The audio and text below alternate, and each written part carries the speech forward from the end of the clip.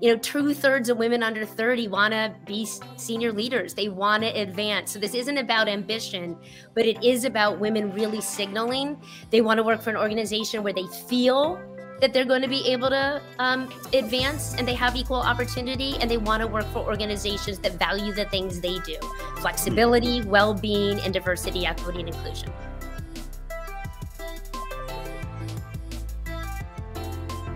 This is the new resistance.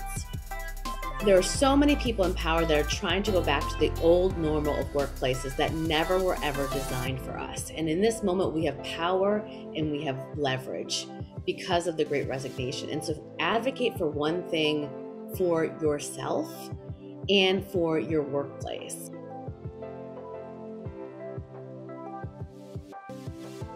You know, allyship is not about rescuing. This is not doing things for somebody. This is doing things with, right? So we need to learn to come alongside and think about, how do we do this collaboratively? How do we show up as partners in the workplace and do this together? And again, because I think we have as much to gain and to learn as men as do women in the workplace, and we can do that for all of us together.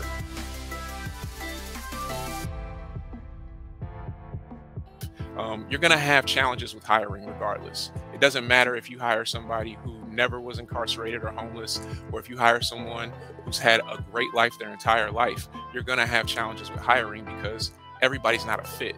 So I think if we just look at the natural way of doing recruitment and say, look, you know, there's opportunities to engage a new workforce out there. Let's engage them and see how we can bring them into our organization and our culture. It's the right thing to do.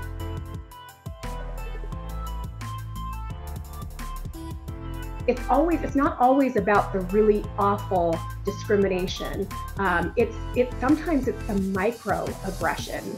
And so looking at how we can own the fact that we have bias, own that we all have that, and figure out ways to create a better environment for everybody, that's what's important. So for me, it's bigger than making a difference for our clients, even though that's what I'm here for. It's about making our workforce better for the future leaders, for the future women leaders, for the future everybody leaders, including my daughter.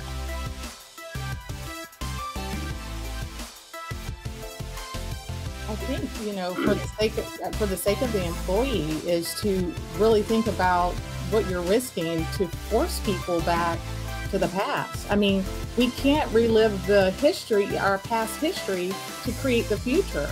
And I think, you know, for leaders and managers, they have to actually manage in the moment. You know, part of it's also about assumptions. So I'll tell you, I took a class in college called Inequality in America, and it was the migration patterns of poor people across the US, right? And there's this assumption that people don't want jobs, they don't want to do things, but there's basic things that you don't have, like a mailing address, right? Because I took this in the 90s, right? And so like we didn't even think about that, but you can't apply for a job if you don't have a mailing address because they can't reach you, right? And so there's fundamental things that, like, we assume that people don't want something, and it's more of we don't listen and understand. And we have to get rid of those assumptions and say, okay, what's really what's happening?